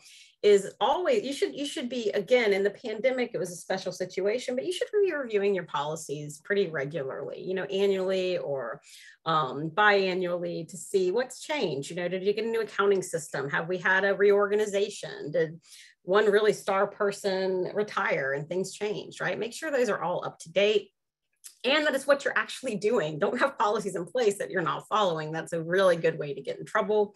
And then just to prevent things from happening, this is so key for fraud prevention in reality, is understanding, making sure your staff, anybody involved in the process, understands why they're doing what they're doing. When I worked in government, we had people who we required to sign off that they had reviewed their purchasing card transactions, right, on their P cards. They didn't understand why they had to do it. It was a hassle. They had, one department was like, oh, you have to come in from the field and we don't want to do that. So they pre-signed a bunch, right?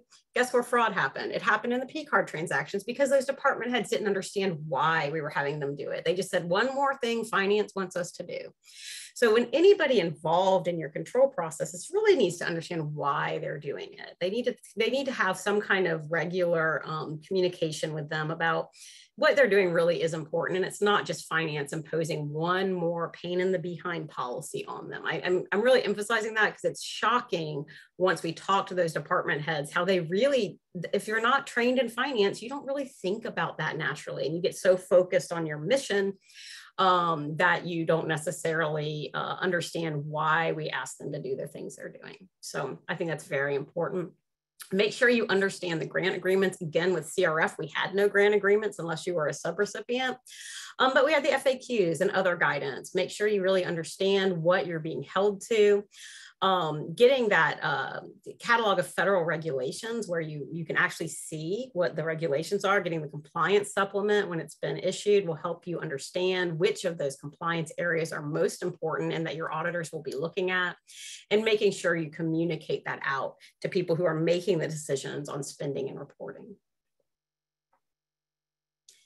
Some common findings we're seeing, we're kind of like doing our first big round of that pandemic spend audits, the single audits, and we are definitely seeing some of the lack of evidence in the controls.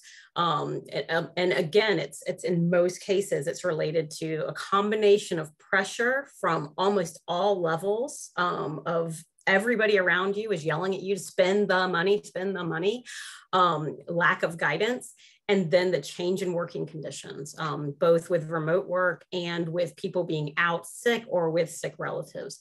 That was like a perfect storm for controls not really being followed. And even if they were followed, perhaps not being documented, so there's no proof they happened.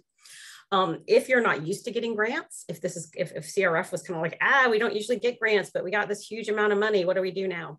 You may not even have those controls. You may not have that documentation. And so really, we've seen a few of those where people, their first single audit ever, and they just didn't know they should have this kind of documentation. So in not having them at all, or it not following the normal rules because of the nature of the conditions we were in.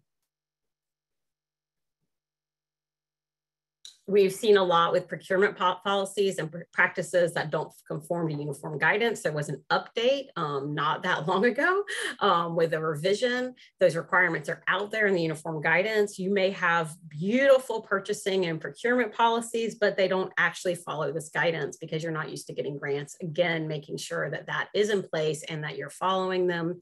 And one thing associated with procurement is suspension and debarment requirements. And I'll just say it again, if you're not used to federal grant funding, you may not even be aware that all these exist. And so making sure you have the controls in place, the policies and procedures that require it, and that you have educated the people in your departments or out in the other departments, if you're decentralized, that these are really important. And when they hear federal grant money or federal assistance money, they should think, ooh, there's extra stuff I have to do. And I know who to go ask to make sure I get it done. And then missing documentation. Again, the change in work environment has made this much more prevalent than it is in our normal routine day-to-day grants that we typically audit. It may be that a lot of things happen by email and those emails have been purged or nobody can find them. It may be that there were 10,000 transactions and nobody knows how to go through them to find the sample that the auditors have asked for. We've seen that we just had too many and it's just this giant box and it's in no order. We've got the documentation, but we can't get it. Or we got it and somebody shoved it in a drawer and we don't know where that drawer is. And so document retention is really important, whether it's electronic emails and things like that, or whether it's in paper. All right, poll question. We're almost there. Thank you, April. I've launched poll question 11, and that one asks, some common single audit findings are missing documentation, fraud and theft, procurement issues and policies, or all of the above. And I am going to step in here and mea culpa this. There are 2 right answers. So I'm going to give you credit for either of the 2 right answers. This should make it a lot easier. Wow, that is a tricky question. It is. It is tricky without the caveat I just gave. I think I might have just made it a lot easier. So there are 2 right answers. You guys have a 50-50 shot on this. And I would assume that those of you who use your logic can guess that if there are 2 right answers, one of them is probably not all of the above. So now you've got a much higher percentage. Very good. Well, and I'm going to keep things moving quickly here. So last few seconds to get your questions in, your answers in. We're a couple of minutes behind schedule. We are coming up close to the end. So I'm going to wrap it up here in a couple of seconds. So going once, going twice, ending the poll. April, there's the results. How did people do with this tricky question? They did pretty well. So the answers were missing documentation or procurement issues. Those are our 2 that are really common. Fraud and theft, we don't see a ton of that. And so that's why all of the above is probably not correct, but good job. And sorry about the slightly wonky question. Okay, so next up, I think, Gwen, is it back to you now? That it is. Our last section here is going to be at least an overview of the funding from the American Rescue Plan. Okay, so here are the big categories that were included there. We already talked a little bit about the Education Stabilization Fund, you know, that was included in the ARP. This $350 billion pool for 21.027, the Coronavirus State and Local Fiscal Recovery Fund. For breaking news, the addendum to the compliance supplement that covers this program, as well as some portions of 84.425 that were not previously covered, was released this week. So any single audits that have been placed on hold due to waiting for that to be released, well, it has been released now. For the rest of these programs, as said, information has not been released yet, still pending. This did also include the Homeowner Assistance Fund, the Coronavirus Capital Projects Fund, and the Emergency Rental Assistance Program. So our largest topic here in the last section here will be the State and Local Fiscal Recovery Fund. It's the FRF. As you can see, I can't even type that correctly half the time. I do not enjoy this acronym. So I'll just probably call it the Fiscal Recovery Fund. Direct payments went out to states, tribal governments, metro cities and counties. Those would be entitlement units as defined for CDBG purposes. And states also received additional payments that were to go out to non-entitlement units of local government. That's usually your smaller cities and counties and such. And spending of these funds is in progress as we speak. So uses, again, very broad general category here. Respond to the COVID-19 public health emergency and the negative economic impacts. Some specific areas that are addressed in the FAQs include vaccination programs, testing and contract tests, tracing, public health surveillance. Now it's kind of like how they're sequencing out all the different variances and stuff that falls into that surveillance right there. Vaccination incentives and back to work programs that we have seen. Some medical costs and associated enhancements to healthcare capacity. That does include physical plant improvements, such as maybe constructing or adapting a new clinic. Support for individuals placed under isolation or quarantine, and support for vulnerable populations. I'm sure we're all aware that maybe people with lower standards of living to begin with were disproportionately affected as lower wage jobs kind of dried up there for a while. Also, seniors living on fixed incomes and those that typically rely on programs such as those offered at senior centers, or mothers that rely on childcare being available in order to work. Those may all be considered vulnerable populations.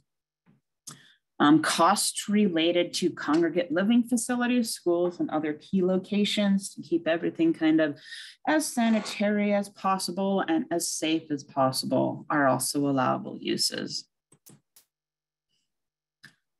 Here's some more that are kind of focused more through the negative economic impacts aspect of this. Assistance to households, small businesses, nonprofits, and impacted industries. Premium pay for essential workers, lost revenues, which we will discuss some, necessary investments in water, sewer, and broadband. We'll have more information on that as well. And in general, costs that were allowable under the Coronavirus Relief Fund are also allowable here, except for these two categories. That administrative convenience item for public health and safety payroll, that is no longer a blanket. You can charge whatever you need to here. The payroll that's charged must now be for time that is dedicated to responding to the pandemic. And that is defined here, if at least 50% of that employee's time specifically, or that employee's department or operational unit is at least 50% of, considered to be responding to COVID-19, 100% of that payroll may be charged to the Fiscal Recovery Fund. So that is going to be something that is going to take some documentation to establish. In some cases, that will be pretty simple. For example, EMS employees, most likely you can make a blanket statement that 50% of their time is at least related in some way to COVID-19. Also, probably your public health employees, if it's, say, a county health office. Also, employees who work, say, in a correctional facility or similar, where there are all of the new procedures and processes in place. There's also this thing about tax anticipation notes, those costs not eligible. So these are intentionally broad. I wanted to point out real quick. Lost revenues, they are chargeable here, but then the money that's derived from those lost revenues must be used to provide government services. Those revenues cannot then be used to, say, replenish a rainy day fund or similar. And also in the payroll items, the guidance does make it clear that not only those folks who are on the ground actually dealing with, say, patients or prisoners who may be exposed to COVID-19 would be allowable, but also support staff for those people and their direct supervisory staff would be considered chargeable payroll under this program.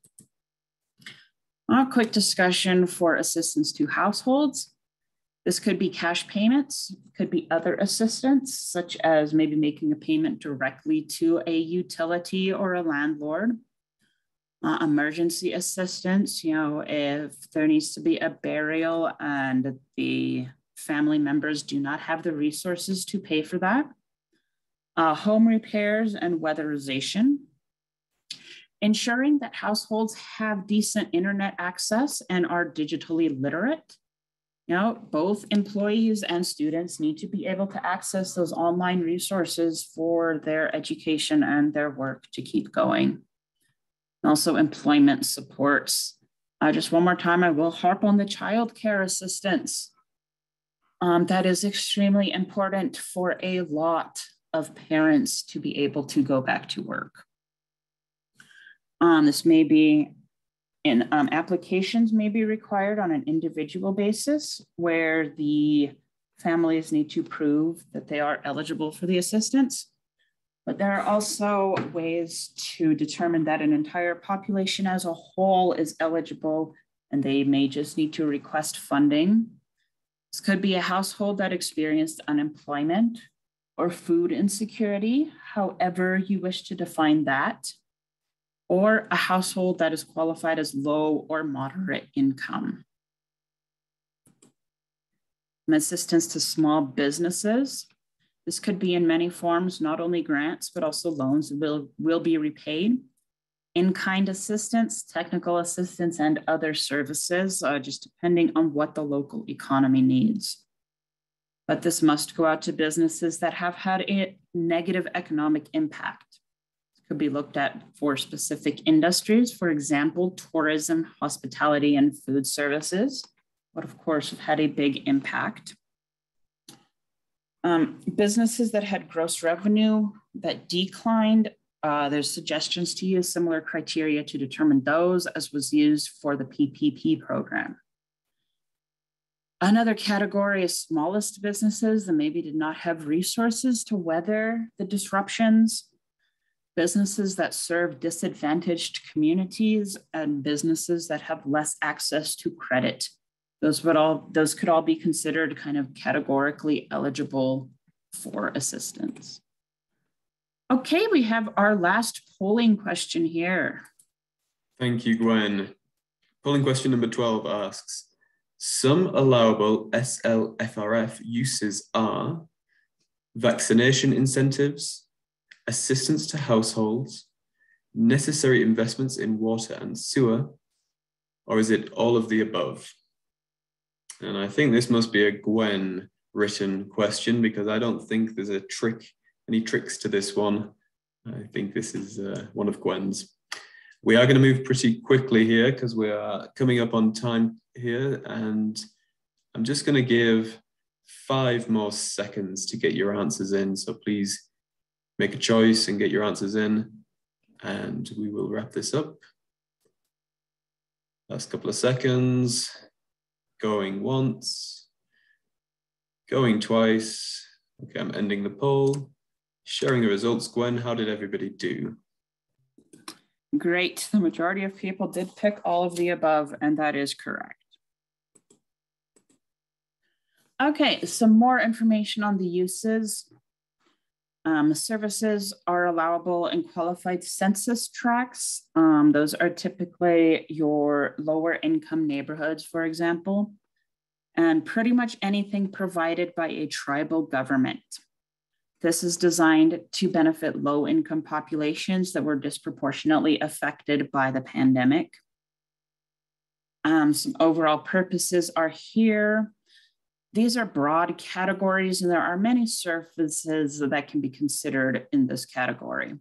The public health and related outreach, community and domestic violence intervention, supportive housing and services for individuals experiencing homelessness, development of affordable housing, housing vouchers, early learning services, tutoring and after-school programs. See, there is a focus here on healthy childhood environments. Support for students' social, emotional, and mental health needs. That has been a big topic as students go back to school. A lot are behind and a lot had some negative emotional and social impacts. Childcare, home visiting services for families with small children, as well as elderly and vulnerable populations.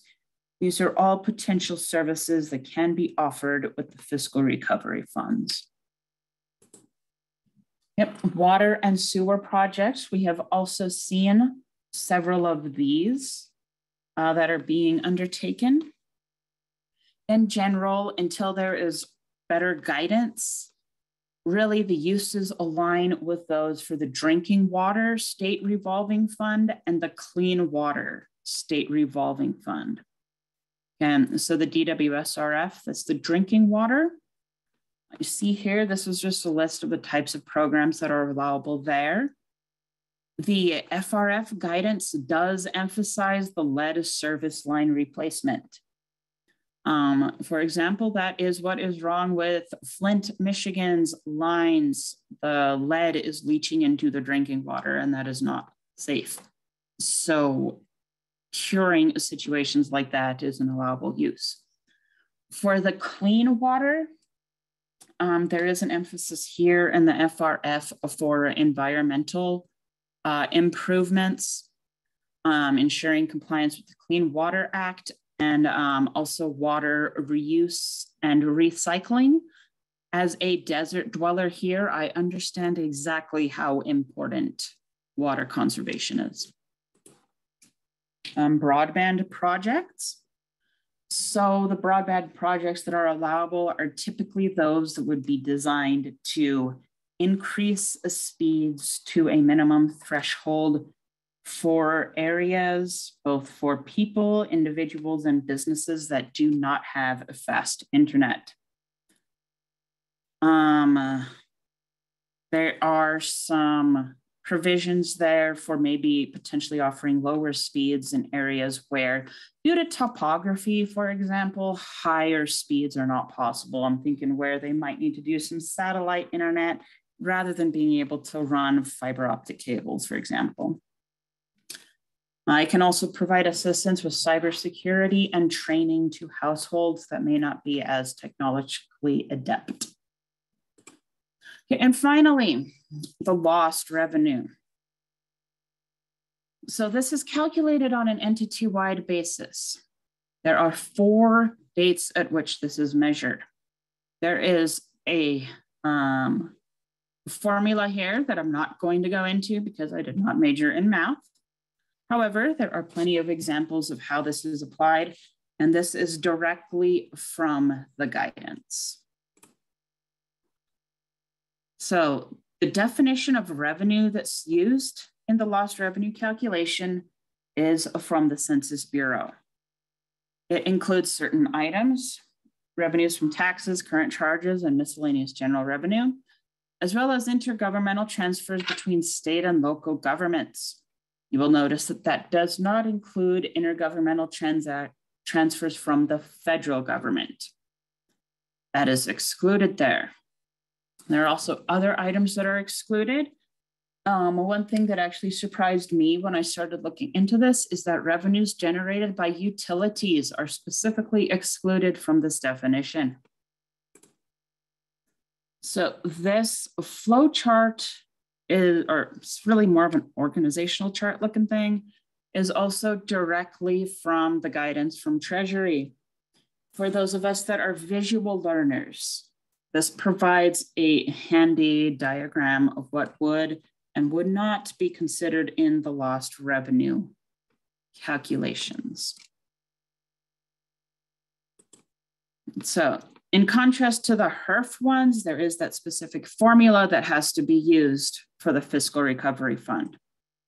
That's going to change the documentation required here. Okay. As it relates to the lost revenue. So that's going to be a lot simpler. It is mostly just figuring out which categories of revenue will be included in that calculation and then supporting those.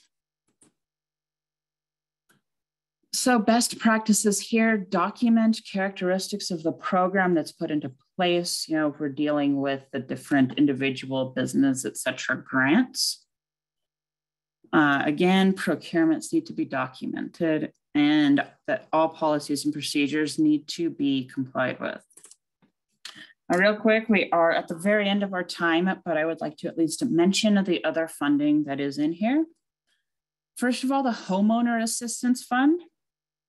So this gives assistance to homeowners basically focused on making sure that people are able to stay in their homes after economic impacts of the COVID-19 pandemic, and also that they may keep internet and utilities going. On the Coronavirus Capital Projects Fund, this requires application to the Treasury, so each project is going to be different and unique, but they must be related to COVID-19, directly enable work, education, health monitoring, and unserved or underserved populations must benefit. Emergency Rental Assistance Program. This is similar to the homeowners program, except that it is geared towards people who rent their home. And there are eligible household considerations as listed here, as well as a reference to what a low-income family is as defined by the United States Housing Act of 1937, which just keeps getting updated. Okay, so that is the end of our session here. Rob, is there anything else that we would like to discuss right now? No, that was excellent. I'm just going to wrap us up here. We received a couple of questions during the presentation and before as well, but I think all of them have actually been addressed in the content. I know that lost revenue has been a big topic for a lot of people, so I'm glad you covered that one, Gwen. And the other thing that we did get asked about was whether the slides would be available. Now, our marketing team have put a link in the Q&A section for anyone who wants to get access to the slideshow presentation. So I really have nothing further to add. I think we've addressed all of the questions. And with that, I would just thank everyone for their participation, listening, and I hope they enjoyed this session. We will be doing more sessions throughout the year. There's another one in April, and then 2 more throughout the year. Roughly once a quarter we do them, so please stay tuned. Follow CRI on our social media sites and our website, and hopefully we'll see everyone again at our next session, which is coming up in April. So thank you all for your time. Have a good day, everybody.